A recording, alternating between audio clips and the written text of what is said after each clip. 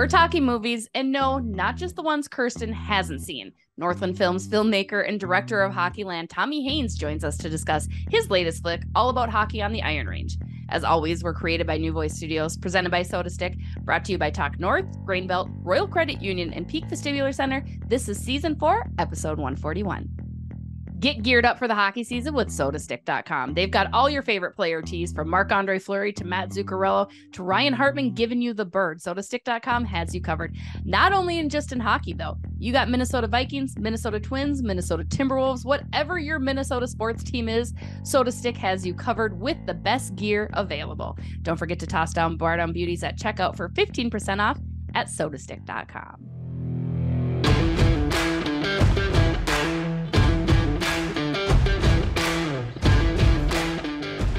Hello, everybody. We're back. Episode 141 in Season 4. We did it. Season 4. Let's go. Whoop, whoop. I'm Jesse Pierce. She's Kirsten Krull. He's producer Fred. Guys, what's going on? Welcome back. We had a week hiatus, which I don't know the last time we've collectively taken a week hiatus, but I liked it. I love it. Back, ready to go. Hockey's here. Season 4.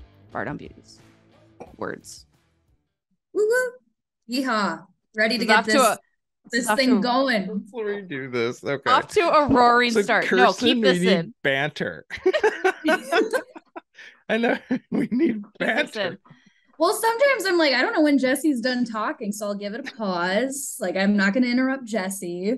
Interrupt her. Then her. She just stares, and I'm like, oh, maybe I should chime in and actually use words now. Maybe this is the time.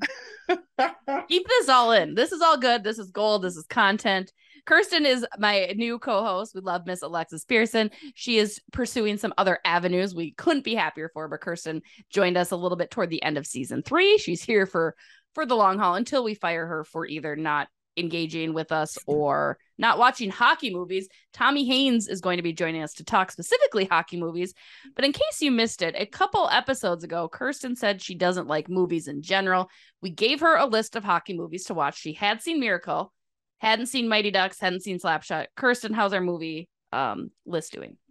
You know, I really wish I could tell you. My intentions were very pure. My intentions have been to watch. Now, the problem was like, I was in the middle of moving. Now the problem is it's been 2.5 weeks that I've been living in my new house, and they haven't figured out how to install Wi-Fi. So nice. I have nothing. My hotspot gets used up real quick. It's really convenient when you work from home too, to not have Wi-Fi. I mean, it's really just an optional thing. So, I mean, yeah, the movies haven't made a dent, but maybe I'll go to the movies to watch Hockeyland before. Yes, Hockeyland in 63 different theaters. Again, Tommy Haines will join us to talk more about that. Obviously, Kirsten, you're getting a little busy too because the NHL season is about to start. Super excited. Players have been practicing out at Tria Rink. Rookie camp starts this week. Real camp opens the following week, I believe. Haven't gotten those dates confirmed, but that sounds about right. I'm going with it. That's probably what we're going to do. Follow my Twitter, Jesse_Pierce, and you'll find out. Kirsten, they released the NHL schedule as well. 6 games on TNT for the Minnesota Wild. Are you like a big schedule, rah, yay, let's get excited, I care? Are you just kind of like, I know I'm going to be able to watch them no matter what? I truly could care less about the schedule. Like, as far as hockey goes, I mean, there's dates where they're going to play against each team throughout the season. It's different for football because in the NFL, you're not playing every single team. So it's kind of a nice surprise. Like, ooh, like who's playing where, which home site, like what are we doing? Whereas the hockey season's so long, like you're going to encounter somebody at home and away at some point. So, I mean, to be honest, I don't really care too much about when the schedule comes out. And especially too, like I'm going to be at every home game this year. So it's like, yes. I'll just look at the schedule and see who's there when I'm there, you know? Exactly. There you go. Exactly. And I should specify it's the broadcast schedule. My bad. The regular schedule came out. Yes. That in case somebody comes at me, don't chirp me for it. My apologies, but not really. Broadcast schedule. Yeah. So that's going to be exciting. I'm sure you guys will all be up in my mentions mad because Bally Sports isn't carrying it on a night or two. Sorry, I can already tell you there are at least 3 of those TNT games that will be blacked out locally. So prepare yourself accordingly, please. And thank you. And the reason I'm probably talking about the broadcast schedule is because there's nothing else going on in the Minnesota Wild world, even really in the NHL world. It's been pretty quiet. Again, that's to be expected as they near camp here. I'm excited for the rookie development camp. That'll be our next up, where hopefully we get some good peeks at some young guys. Marco Rossi, I know y'all are excited about that. I brought up some young guns to keep an eye out for. We will get to that in segment 3 in our Up for Debate. But let's not waste any more time. Let's dive right into Hockeyland with Tommy Haines. We're going to take a quick break. When we come back, Hockeyland.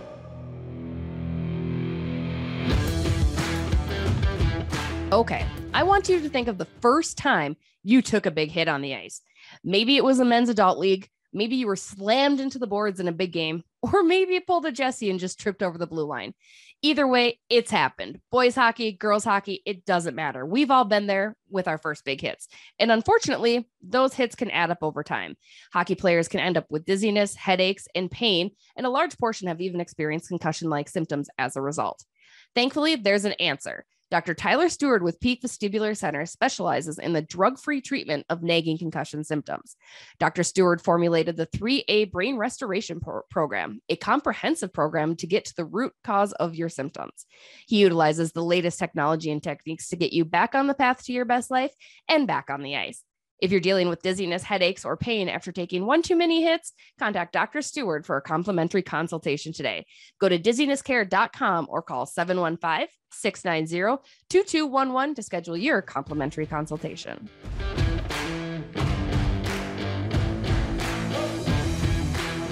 We're back. Joining us now, Northland Films filmmaker and director of the latest and greatest hockey movie based out of Minnesota, Hockeyland, which is debuting all across the U.S., all across Minnesota here. Tommy Haines. Tommy, how are you? Great. Hey, how you doing, Jesse? Good. I mean, Hockeyland. Let's start there. No better place to call Hockeyland than Minnesota. How did this film come into fruition? I know it's not your first dabble in movie making and in hockey movie making of all things, but tell us a little bit about the premise of Hockeyland and the setup to it. Yeah, well, we made a film called Pond Hockey in 2008, and kind of doing that process, we met so many NHLers and college players, and a lot of them just talked about their days growing up playing high school hockey in Minnesota, like Neil Broughton and all these guys, Matty Henderson. And so we're like, man, it'd be so great to capture, the spirit and essence of that. And so we started looking at teams, mostly northern Minnesota teams from Warroad and Roseau down to like the Duluth area. Mm-hmm. And finally came across this Eveleth team that, I'm sure Jesse, that this is a team that has Mayasich and Mariucci and all these old storied programs. They won so many state titles, and that program was going to go away. They're going to merge with neighboring school, Virginia. Mm-hmm. So we're like, let's film this now before this team's gone. Mm-hmm. Yeah, I mean, Eveleth is just a remarkable. That's where the U.S. Hockey Hall of Fame is, you guys. If you haven't been, go check that out. John Masich has his own seat at a local pub there as well, which I know many parents have probably dabbled during hockey tournaments up in the cold. And fun fact, I have Pond Hockey on DVD. They gifted it to me while I was out at USA Hockey, so I'm a big fan there as well. You had mentioned kind of capturing the essence of hockey here in Minnesota, and I have stressed it time and time again because I'm such an advocate for Minnesota hockey, but it really is unique here in the fact that kids want to stay here, play hockey with their association, play high school hockey. I mean, how much of that storytelling was really put into it, and how much could you see the passion from all of these kids, coaches, parents, and everybody that's grown up in this culture? Yeah, we kind of have a show don't tell kind of style observational filmmaking. And so we really don't want to have a bunch of talking heads just telling us like, hey, community-based model, all this is great. It was more so we just want to see that and see like the parents working the concession stands and flooding the rinks and like the kids just playing outdoor hockey, from the morning till evening. So all of that was kind of key for us to show the flavor of Minnesota hockey. And yeah, that model is going away. I think nationally, you're not seeing it in Boston and Michigan that much anymore. Just playing for your local high school team. It's kind of a simple model, but it's getting more privatized and more into juniors style. And so it's really great that it still exists in Minnesota. And that's why you see when you go to the state tourney every year, all these towns, they shut the schools down and they just come to the X. It's amazing. I love it. Yeah, it's phenomenal. Again, you guys all know it. You all live it. Blake Biondi is a gentleman that is prominently featured in the Hermantown Hawks. I did note that you had the game against Matamidi. I'm a Matamidi alum, so we don't need to talk about that necessarily. But yes, exactly. Thank you. Right. Go Zeffs. Anyway, just what kind of guy is Blake? I've met him a couple times. I mean, he's just such a down-to-earth, genuine guy, but he's really an elite talent too, and this leader, and he's going to be a guy to really keep an eye on in the show this coming season or in the future here. Yeah, what kind of guy is he? I mean, amazing. I think all 4 guys we followed, I was just kind of shocked by how mature they were already at the age of 17, and Blake by far the most, just because I think he was used to all the press and things from, the age of 14 or 15, because he's a highly, recruited player and scouted player. And so, yeah, but I got to know kind of the behind the scenes side of Blake and, his family life and the friends he hangs out with and kind of what he does. He loves to hunt and fish like a lot of Northern Minnesota boys do. And just, I met him at the Hippodrome in Eveleth the year before when he was a junior, and just him and I just had a nice chemistry there. I was like, I can tell this kid's not going to be kind of stagey on camera with me and try to kind of, a lot of kids, I think when the camera comes around, they try to show off for the camera. And that wasn't something Blake was doing. He was giving me pretty honest and authentic responses. So I was like, let's get in with this kid. Let's see what he's all about. I love it. Kirsten over here, my co-partner, isn't a movie fan. What would you tell her to get her into this? I mean, like you mentioned, it's more of a documentary style, I think, right? Yeah. Type of film versus a movie. And I love to chirp her about never watching movies. Kirsten, you're going to check this one out though, right? I was going to say, I knew this was coming. If Jesse didn't bring it up, I mean, I was going to ask, like, give me your elevator pitch. Why should I watch this? But I mean, documentaries, I love a good documentary. I do watch those more frequently than just a typical movie. But yeah, I mean, give us an elevator pitch for why people should watch. Well, right. Well, I mean, if you love high school hockey in Minnesota, I mean, this is the movie for you, right? Like if it goes back to the Friday Night Lights series and like even way back to the Hoop Dreams documentary, it just brings you inside the lives of those kids. And it's really about their experiences and what it's like to grow up playing high school hockey in Minnesota. And the film hasn't been done before. There's been other like TV series, but never a feature-length doc about like the high school hockey experience here. And so I think Minnesotans are going to love it, especially high school hockey Minnesota fans, but hopefully nationally, this is what people want to come out and see. And it almost has that those kind of legs like a Hoop Dreams would, where, no matter what sport kind of fan you are, you still are like, wow, this is an amazing culture going on in Minnesota. What's your background, Tommy? Are you a former hockey player? Tell us a little bit about yourself. I mean, obviously I would imagine hockey plays a role in some sense for yourself. Yeah. I mean, this is a little bit of a selfish project for me because I grew up playing on the Iron Range, a little town called Mountain Iron. Okay, so outside ranks from the age of 5 until 12. Did you play with Matt Niskanen? So I'm older than he is. I wish, okay. but same rink, South Grove rink that Matt Niskanen played as well. But then I moved to the Twin Cities when I was a teenager and kind of fell away from playing hockey, but then got big into pond hockey, and that's how that film started. But always wanted to kind of visit, my hometown in Mountain Iron and the Iron Range and see what it would have been like to play high school hockey up there. And so a little bit of a selfish move on my part and just like curiosity. I was like, what is it like? So, yeah. Did it bring you back? Were you kind of wishing like, man, I wish we could have stayed here? Or was there a lot of kind of that reminiscing up there when you were filming this? Yeah, I don't know. Yeah, more reminiscing. Just, I mean, when you walk into the Hippodrome, it is amazing. Banners hanging down, giant like photos of Mariucci and Eichel and Mayasic in the arena, and it just feels like hockey up there. And our main guy, Elliot, he lives a block from the rink. He does the classic, puts his stick over his shoulders and walks a block to the rink, and that's how he plays. He's a true rink rat. And so that's something that I was like, wow, this would have been great to be up here to do this, but at the same time, it was really nice to experience it totally fresh and new for me, and just coming in and just seeing what it's like now. And a lot of stuff hasn't changed. Yeah. Kids are still shoveling rooftops. Kids are still driving snowmobiles and hunting and fishing. And a lot of the culture is very similar. So it was cool to see. My mom is from the Iron Range. She's from International Falls. And she has always told me she never wanted to consider Duluth a part of the Iron Range. Now, you said you included Duluth. Are you including Duluth in part of the Iron Range then? No, in fact, a lot of media has been saying that, like they're saying a clash of Iron Range Titans. I think the Iron Rangers would be pretty upset seeing that stuff. It's just kind of like Twin Cities ignorance a little bit, but no, Hermantown's not an Iron Range town. It was more so we wanted to have Hermantown because Eveleth had really been struggling. They've been on the decline for 2 decades, and Hermantown was just on this major ramp up, and they've been kind of a dynasty for the last 10, 15 years. And so we wanted to show both kind of sides of things, like a struggling program and an elite program, and kind of both show how they're similar, but also how they're different. and see that. And plus, we truthfully, we wanted a team to make the state tournament. Yeah. So those were probably the best 2 teams from Section 7A. So we're like, let's go with that gamble and just hope one makes it. Good. You saved yourself there. Because I do recall every time you're going up 35 North, it literally says Duluth or Iron Range. And you're like, that's not the same. I know. Hopefully we don't get in trouble for that. But no, the Hockeyland crew is very aware that Hermantown's not part of the range. Good work. What was your favorite part? I mean, I'm sure there are so many moments that really stick out to you. And again, without giving away those moments that were captured in the film itself, what were some of your favorite parts about producing and directing and creating this film that's now going to be enjoyed by everybody here in Minnesota and beyond? Yeah, it's great meeting the families, right? Like we got to intimately know all 4 families really well and the coaches, and just see what their lives are like and just become good friends with them. I mean, we stay in touch. The film has been in the can for almost 2 years. And so, but we still stay in touch all the time.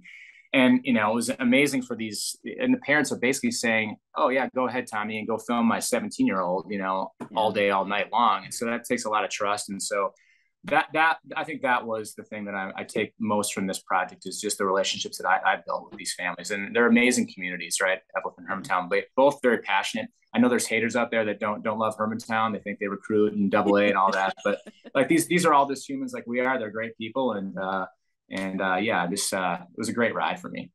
Yeah. I'll stay moot about the Hermantown situation, but that's just as a Zephyr, right? Class A, sometimes you need to uncrown them. But anyway, sorry, Go ahead, Kirsten. I was just going to say it. I mean, this project, it sounds like it's definitely something I'm going to tune into. I'm going to first say that I will watch this, but is this, having this one under your belt now, are you looking to maybe expand on this and feature different areas moving forward? Is that something you've thought about? Yeah. That's a good question. I love doing hockey films, especially Minnesota hockey films. And so I'm always looking for ideas, and we've been getting asked, like, did you think about doing a female one, like girls hockey? Yeah. And I would love to help with that. I mean, I'm a guy, and so it's just going to make things tricky as far as logistics within locker rooms and all that stuff. But I do think there's a story there for sure for female hockey. It's on just such a huge rise right now. Lamoureux twins just got inducted into the U.S. Hockey Hall of Fame. So I think that's a cool project. So if there's some people out there thinking about doing that, give me a call and we can discuss it. I probably can't direct that one though. I probably have to produce it, but I think that's a great story. Yeah. Hey, let us know. We'll jump in. We'll help. Yeah. We can handle a camera and some storytelling, I'm sure. I think that would be kind of fun. Yeah. We'll collaborate. Yeah. So again, Tommy, tell us where everybody can catch and find Hockeyland. How can they access it? Is it coming out available for streaming at any time, or we're starting in theaters? What's the deal there for the premieres and debuts? Yeah, it is in 63 theaters across the state of Minnesota for the whole week, starting September 9th into the 16th. So basically, most communities in the state, there'll be something within 5-10 miles of your hometown. So just go to hockeylandmovie.com, and then we have a list of all the theaters that have it. You can find tickets that way. Awesome. You guys got to be sure to check it out. Even Kirsten, our resident non-movie watcher, is going to check it out. Tommy, she hasn't seen Slapshot or Mighty Ducks or Yeah. I didn't know this was turning into a roast. It's on the list. It's on the list. Oh, those are chirps I should have given you at our chirp off, but whatever. Yeah. You weren't thinking, Jesse. You weren't thinking. Maybe next week, I should say, I'll find a theater. I'll go to Hockeyland website and find a theater nearby, get some popcorn and make myself comfy. Slapshot's amazing. You got to check it out. It's incredible. Yeah. Is that your top hockey movie? Like one that you haven't produced, directed, created? What's your top hockey movie?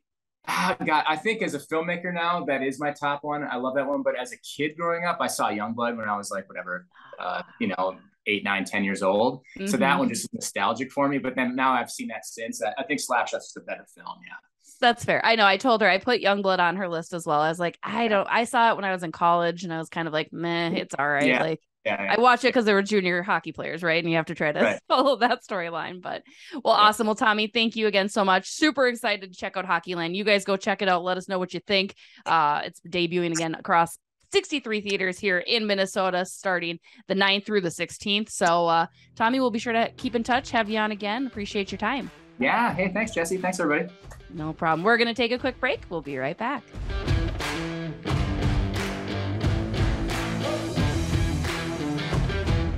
Shout out to Tommy for joining us. I am glad that he clarified the range does not include Duluth. I don't know why. I have been taught from a young age that Duluth is not part of the range. It is up north, yes, and it is not part of the Twin Cities, but it is not part of the Iron Range. There's all these little inconsistencies. Kirsten, you're from Rochester. What are like the pockets that you know about the state of Minnesota? Well, for one, I will say I guess I can kind of pick up on how people get really annoyed when you say Duluth's part of the Iron Range, and you're like, no, it's not. It's not the same thing. Like, because something I can relate to is everyone that I have met, like when I went to school at St. Cloud State, people would be like, oh, you're from Rochester? Like, oh, that's outside the Twin Cities. And I'm like, not even close. It's an hour and a half south of the Twin Cities. Like, there is a huge distance there, bunch of farmland in between. So, I mean, I do make the yearly trip for sure, where I do a really long weekend up at a cabin on the North Shore, usually in Lutsen. Yeah. Is that the Iron Range? I don't know. I don't think so. No, that's just the North Shore. The Gunflint Trail. Sure. Yeah. The range, literally, like I've heard of it. I don't know where it is though. Like I told Tommy, there's literally the sign when you're heading up 35, like to get to I Falls for me, I have to follow the Iron Range, and the sign splits. It's either Duluth or the Iron Range, and it just says Iron Range, which includes Cloquet, Virginia, Mount Iron, Grand Rapids. I think, Hibbing, all of those guys that way, and then Duluth that way. So I think it's funny. Also, I just like poking the bear. I know my mom also hates that everybody outside of the Twin Cities is called outstate, and everything else is just called the cities, and that just drives her nuts. She's like, we're part of the state too. People call it outstate. Outstate. It used to be like the outstate tournament, like for the high school hockey tournament, it used to be called the outstate tournament if you weren't from the Twin Cities. Twin Cities, I think maybe we're a little nitpicky about who we include. Maybe we're a little inclusive. I'll be honest, Kirsten, I don't know anything about the South, of Minnesota.